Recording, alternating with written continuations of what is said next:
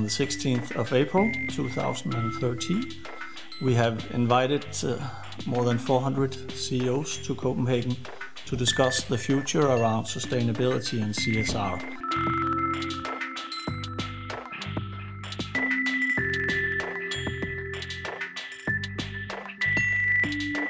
We believe in that by doing good for the world, you also do good for your business.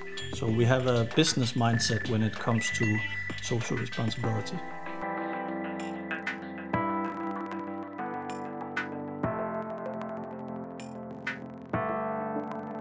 The companies are currently taking more than they're giving to the planet, and I think this math will change.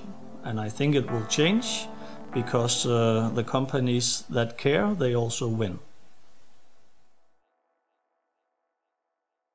My name is Allan Agerholm, and I have the pleasure of being the managing director and the co-owner of the hotel Crowne Plaza Copenhagen Towers here in Copenhagen's new business district called Ørestad. Well, in my words, I would define CSR as a broad description of the way that a responsible business should behave towards its stakeholder and its stakeholders, both internally and externally, and the local environment. To me, it's our ability to make a small contribution to making a difference.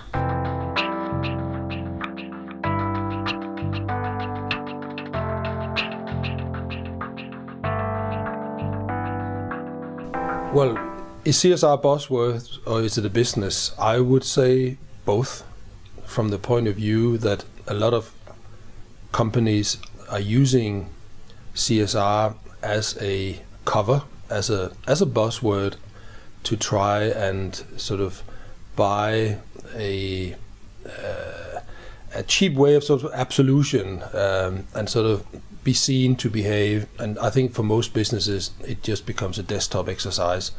It's something that you do. It's a report that you put into your annual report, but you don't turn it into actions.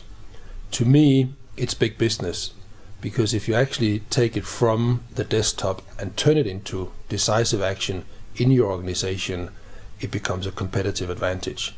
And that's how we worked with CSR here for the past 4 years now, in ensuring that it becomes very operative, very visible, and then it becomes a competitive advantage. And then it's big business.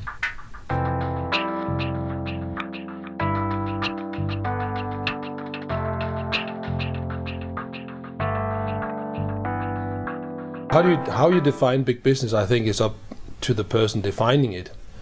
For me, when we talk the business aspect of CSR, it is really two main components. It's top line, so ensuring that the revenue stream comes in, and ideally comes in at a higher rate than my competitors, quite obviously.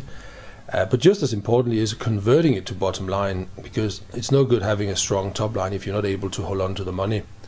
And when you look at CSR and the work with CSR, there are so many bottom line contributing aspects that are available to you. One of the very obvious ones is the environment. We have a very big building, 29,000 square meters. Reducing energy consumption is clearly smart because it saves bottom line. We save over 60% of our energy bill here, working actively with environmental innovative solutions, which is also CSR. But it's also the work environment. Reducing the amount of absenteeism from the team is clearly saving a lot of money and improving the product. We're a service organization, so for me it's important that the waiter is on duty this morning to serve breakfast. If he or she is not, they're putting pressure not only on their colleagues, who then also may become ill, but they also put pressure on the service delivery. And we're currently tracking at around half the level of absenteeism of average of our industry. So that's a lot of money, if you like, to bottom line, but it's also a lot of money to top line, because we can deliver a better product. This is a long and very broad story, if you like, because there are so many effects from it, or additional effects. One of them is, of course, that they tend to be more happy at work than I've ever seen in a hotel business before, and I've been around for over 30 years. We also see a lot of pride. We see that they they enjoy being part of this organization because we have different and very strong values that we work with. Because for us, CSR is not the buzzword, it is really at the heart of the business, and therefore at the heart of our company, the way we are.